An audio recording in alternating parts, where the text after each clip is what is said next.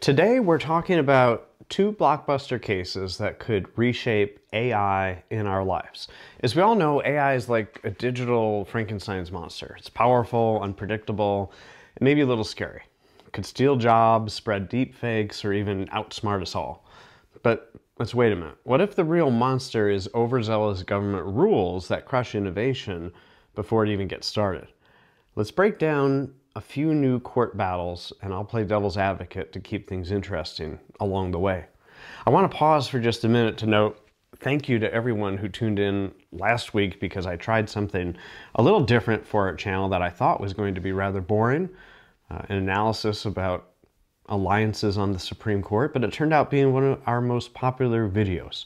I'm not sure why, but I want to keep producing high quality content for everyone. So if you have suggestions about topics or issues you'd like addressed, be sure to leave them below. But let's jump into today's video. Imagine a brilliant artist with a bold vision, but no paintbrush. Instead, they have an AI. This scenario is at the heart of Thaler v. Perlmutter, a recent case testing whether art created by artificial intelligence can be copyrighted. The lower courts have bluntly answered no, ruling that a machine can't be the legal author of a copyrighted work. In Dr. Thaler's case, his AI system, the creativity machine, generated an image entirely on its own, with no human brushstrokes. Thaler listed the AI as the sole author on the copyright application, and the Copyright Office rejected it. The rationale is pretty simple. Under U.S. law, human authorship is a bedrock requirement for copyright protection. A machine, the court said, cannot own property, cannot sign documents, doesn't have a lifespan for copyright term calculations, all things that copyright law assumes authors have. Now, there are some blurry lines in these cases. The Thaler case is weird because Thaler deliberately set it up to have AI try to claim ownership for something it made almost or maybe entirely on its own. But a lot of these things involve varying degrees of human input and creativity. Knowing what's protected and what's not is difficult for the courts. In other words, it's testing the difference between just using a tool and the tool at some point itself having the right to own a work. But is that the right conclusion? Let's build a contrarian case. One that asks, should it matter how art is made, as long as a human mind is behind it? Let's consider a different perspective. If a human being comes up with a creative concept, why should they lose rights just because they used AI to execute it? The law protects the expression of ideas by humans. Using an AI is simply a new way to express human creativity. It's the person's vision and originality that matter. Denying copyright in such cases could penalize artists for their choice of a tool. Now, we already treat many tools and technologies as neutral aids in the creative process. A camera can capture an image, but the photographer's creative choices, lighting, angle, composition, make the photo copyrightable as their original work. In fact, when photography was new in the 19th century, skeptics argued photos weren't art because a machine made them. The Supreme Court disagreed, holding that a photograph was an original work of art.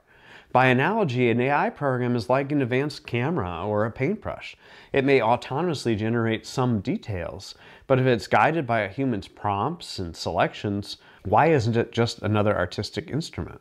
Relying on others or on tools for assistance has never disqualified a human creator from protection. If a disabled painter directs a studio assistant to apply paint where they want it, the finished canvas still belongs to the painter. Similarly, an artist might use a software algorithm, a musical synthesizer, or an AI image generator to bring their ideas to life. These are extensions of the artist's ability. The law already allows collaboration and assistance. It doesn't void an author's rights just because they didn't physically hold a pen. Why should using AI be any different? Notably, some courts have hinted that works with AI assistance would be protected if a human's creative input is substantial. Here's a constitutional twist. What about the First Amendment? Creating art, music, writing is an exercise of free expression. If I use a newfangled tool, AI, to express myself, it's still my expression. The First Amendment has always been technology neutral. It protects your speech regardless of the tool used to create, produce, or transmit it. Using an AI to generate content is akin to using a microphone or an amplifier for your voice. It makes your expression louder or more elaborate, but the speaker is still you. If the law refuses to recognize AI-assisted work as your creation at all, that raises a concern. It's essentially saying because you spoke through a machine, we don't acknowledge your speech. That kind of stance could chill creative speech. To drive home the point, consider an interesting analogy from a recent filing. Dr. Thaler warned that if we rigidly insist on human-only, no machines in authorship, we might endanger things like photography itself. That's because many creative works are produced with technological assistance. If an AI's touch voids copyright, could a strict interpretation put high-tech art or digitally aided works at risk? Thaler argued that the current rule, if consistently enforced, could spell the end of copyright protection for many photographs and other works created with technological assistance. The counter-argument from the courts is that we do still incentivize human creators. People can use AI. They just need to contribute original expression somewhere in the process. And admittedly, there's a slippery slope here. How much human input is enough? That line is blurry and will be the subject of many fights to come. But from my perspective, we should be pushing for a unifying principle. As long as a real person's creativity is driving the work, the law should find a way to protect it, AI or no AI.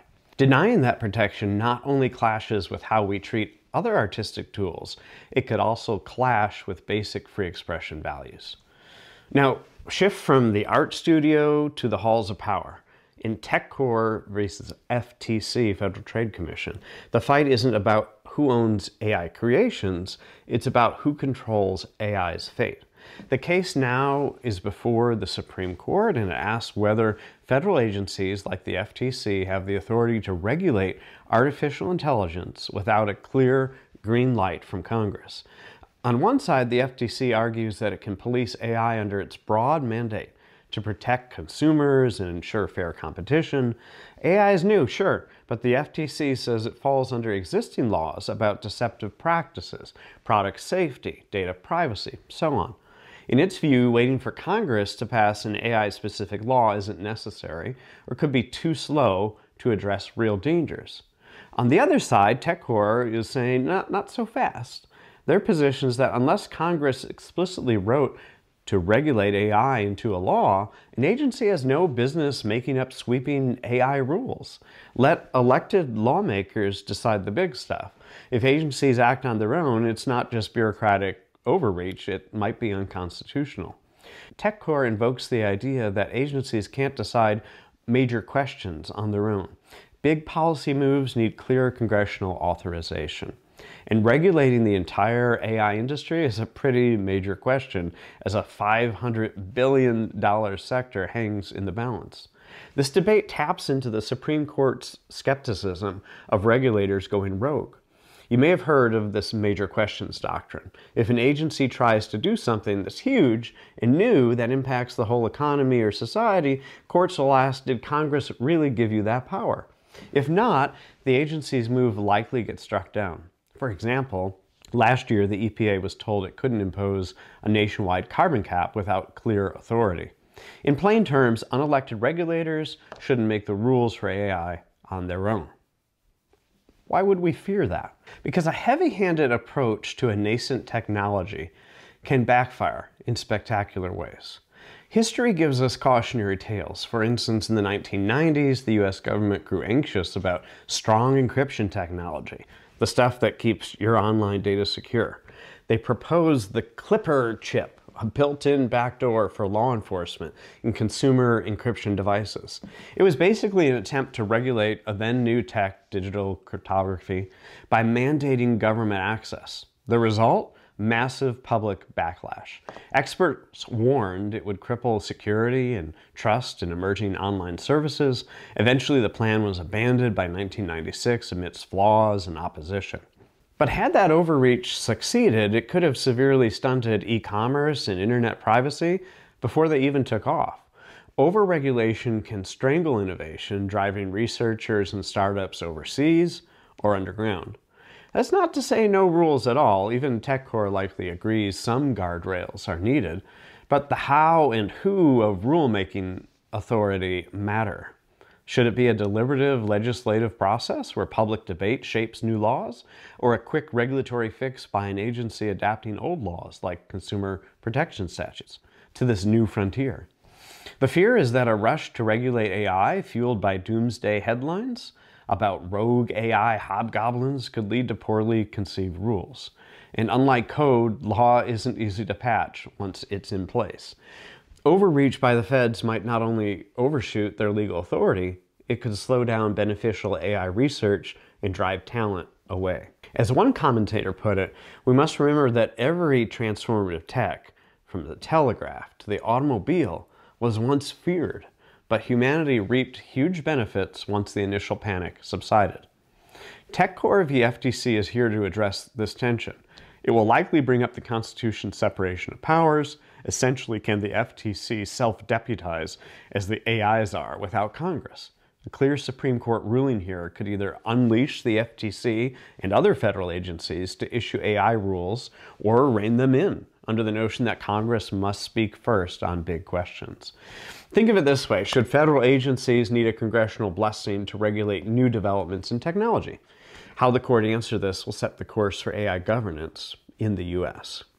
As we stand today, AI technology is galloping ahead like a wild stallion, and the law is racing to catch up. It feels a bit like the Wild West of AI legal development, in that it's unpredictable, it's exciting, and maybe a little scary. On one hand, we have incredible creations and possibilities coming from AI. On the other hand, many people are afraid, will AI generate misinformation, steal jobs, become too powerful to control? Remember, even the first automobiles were met with fear. With AI, that apprehension is amplified. But here's the twist in our story. Often the more immediate threat isn't the technology itself, but overzealous attempts to control it. Government solutions, especially rushed or heavy ones, can wind up scarier than the innovation they aim to tame. It turns out Aunt Jane using AI to create a lovely piece of art or a personalized poem is maybe not so frightening. She's just embracing a new medium. Should the law really treat her as if she's done something wrong or unworthy by using AI? Instead of fearing Aunt Jane's creative experiments, maybe we should fear a regime that says only traditional, old-fashioned methods count as legitimate. That kind of thinking would have left us without photography, without digital art, even without word processors. Why? Because the legal protections behind these technologies matter. We're at a pivotal moment. Courts and lawmakers are making history with each AI case and statute, sketching the first boundaries on a blank map. It's vital that we balance caution with freedom. Free speech and creative freedom must remain at the forefront. If someone's using an AI as an amplifier for their voice, the law should hear them loud and clear. In constitutional terms, the person behind the AI isn't too many steps removed from the output. Often, they're the driving force and intent behind it. As one free speech advocacy group noted, suppressing AI-generated expression or deeming it unworthy of protection would give government vast power without any constitutional limit to regulate what we may say and how we may say it. That's a future to avoid at all costs.